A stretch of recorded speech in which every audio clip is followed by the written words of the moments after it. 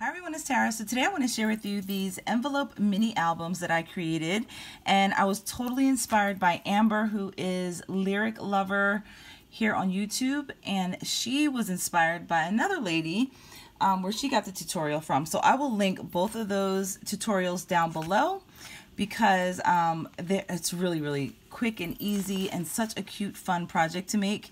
And also I really do believe in giving people credit. I know a lot of people hate to give other people credit, but I am one of those people. I really like to give others credit when I recreate a project. So that being said, check the links down below. You'll find two really awesome tutorials. So the difference in their tutorials and what I created was I used 6x6 paper. I had some 6x6 paper pads that I wanted to use up, and so that's what I did, and it still worked out great. Now, these aren't actually mini albums. Well, they kind of are. They're more like cards. Today, my twin boys are 21 years old. Oh my gosh, I cannot believe they're 21. But yeah, my twins are 21, and so I wanted to make them a card, but I wanted to like put money in it and make it kind of different and cute. And so when I saw this video tutorial yesterday, I thought, oh my gosh, that's so perfect.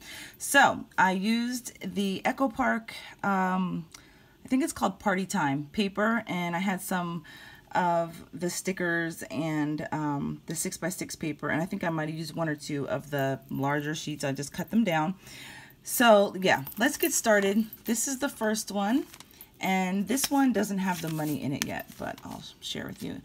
So this is one of the cutouts from the collection, and I'm telling you, you guys, this project is so easy and quick. And I use my envelope punch board to make all the envelopes. So I just decorated it pretty simply, and just used a bunch of stickers. So this is Zion, that's one of the twins, and I just kind of just layered the stickers and tried to use most of them up. These stickers right here, these little word stickers, are from Tim Holtz, the small talk, like the chit chat, and they were for the occasions.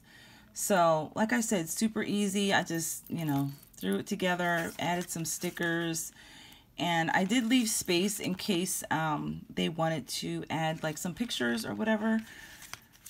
So really, you know, easy and fun. So I like quick and easy because I don't have a lot of time to make a lot of stuff that I want to. This was a stamp that I don't even know where I got that from, but I just stamped it out and embossed it, and I just, you know, put Love Mom. So that's the first one. And then this one is the one that has the money in it, so you guys will kind of get to see. This would also be really cute if you wanted to make one of these for a crafty friend and maybe put like gift cards in it. I think that would be a fun gift.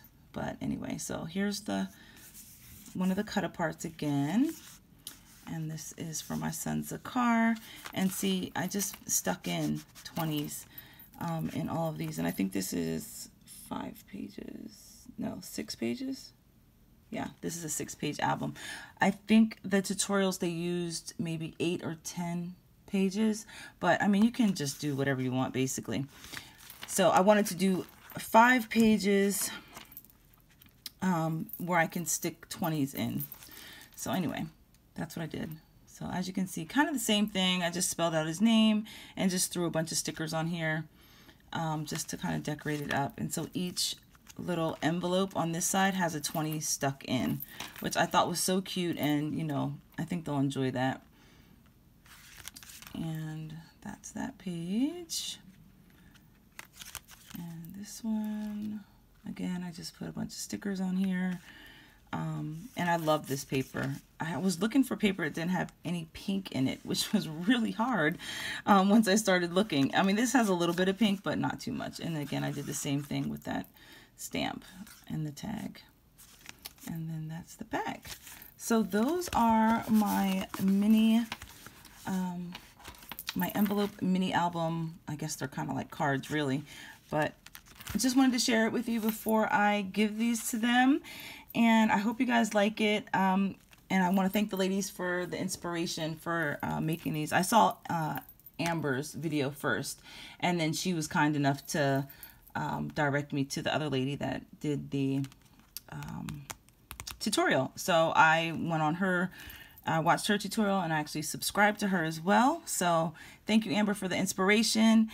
And I hope you guys like it. Let me know what you think. Give this video a thumbs up if you do. And I hope you guys have a great day, and I will see you in the next video. Bye.